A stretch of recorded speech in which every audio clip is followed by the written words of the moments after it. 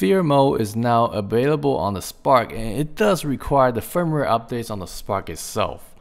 And update the DJI GO 4 app to the following version. In this video, I will be showing you how to use the Sphere mode and 5 tips I have discovered while I was playing around the Sphere mode in the past 2 days. To use the Sphere mode, first you tap here, then there. Then the sphere option can be found under the panel mode.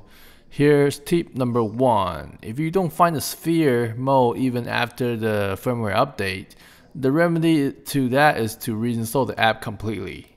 When it starts, the Spark will autonomously capture a series of 46 images and take roughly about a minute to finish. So tip number 2 is make sure you have enough battery juice when you do a sphere mode. After it finishes, the sphere needs to be stitched in the post process under here. As you can see all the sphere icons. Click on one of them to start the stitching process. And here it leads to tip number 3. The stitching process will take about 5 to 10 minutes, so don't try to stitch a sphere while the Spark is in the air. Now this is how the sphere will look like after it's finished.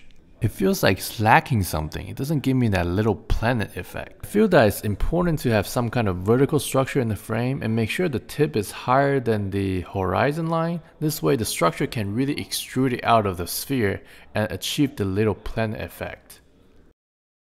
Another thing that I noticed is that the Spark will lock onto the exposure of the first image that it takes. So it's important to start the sphere mode faces away from the sun or any light source, or else the sphere will look very dark and it will have a hard time stitching them together and the line won't be aligned correctly.